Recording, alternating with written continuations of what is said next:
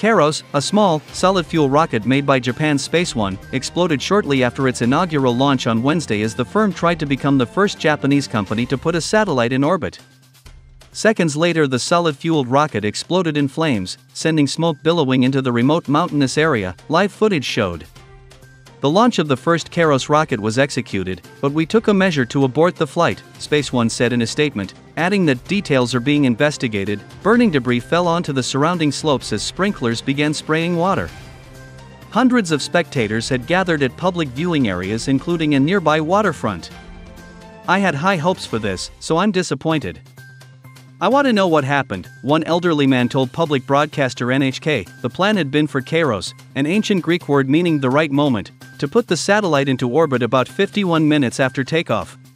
Parts shortages and other problems had reportedly led Space One to postpone the launch of Kairos 5 times. Japan's main space exploration effort is led by the government's NASA, which stands for the National Space Development Agency of Japan.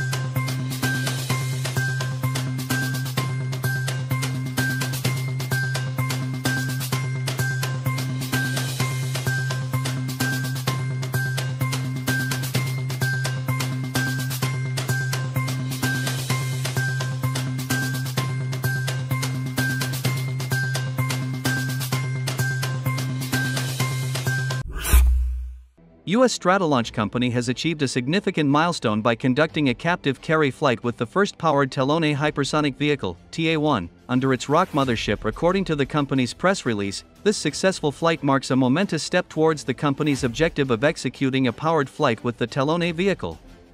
"It was a great day for the Stratolaunch team.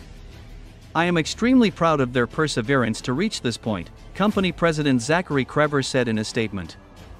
"While I can't share the specific altitude and speed TA-1 reached, we reached high supersonic speeds approaching Mach 5 and collected a great amount of data at an incredible value to our customers," he said. Defense contractors hope to capitalize on the shift to hypersonic weapons not only by building them but also by developing new systems to detect and defend against them. Stratolaunch hopes to complete development of the reusable Tel-Aviv this year.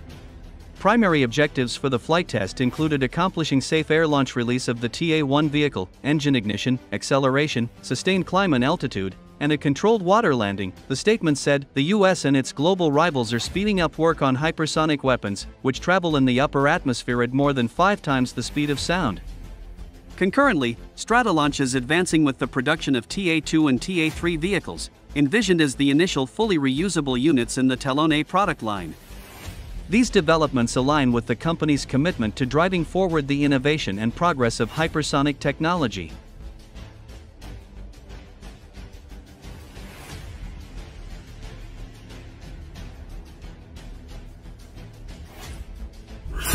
NATO forces present in Ukraine is not unthinkable, Polish Foreign Minister. Foreign Minister Radoslaw Sikorski didn't exclude the potential presence of NATO troops in Ukraine. The comments came after French President Emmanuel Macron recently said that sending Western troops to Ukraine cannot be ruled out in the future. The US and many European allies have distanced themselves from Macron's statement. The presence of NATO forces in Ukraine is not unthinkable, Sikorski noted, saying he had appreciated Macron's initiative, because it is about Russian President Vladimir Putin being afraid, not us being afraid of Putin, the Polish minister added. Sikorski said Ukraine's allies had had to return to the original role of NATO, calling Russia a country that cannot live in peace with its neighbors and share their values despite the West's repeated encouragement. French Defense Minister Sébastien Lecornu said that while the deployment of combat troops was not currently being discussed, there was the possibility that Paris would send military personnel to Ukraine to train Ukrainian troops or participate in mine-clearing operations.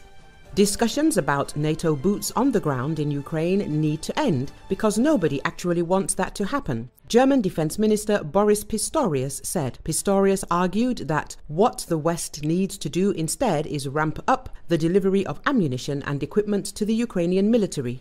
Earlier, Canadian Defense Minister Bill Blair also said Ottawa was ready to send a limited number of military personnel to Ukraine, but in a clear non-combat role. During a 2-hour State of the Nation address, Russian President Vladimir Putin threatened tragic consequences if NATO troops were sent to Ukraine, claiming the West's support for Kyiv risks a conflict using nuclear weapons. Russia has repeatedly warned the US and its allies that deliveries of weapons to Ukraine will not prevent Moscow from achieving the goals of its military operation and will only serve to prolong the fighting and increase the risk of a direct confrontation with NATO.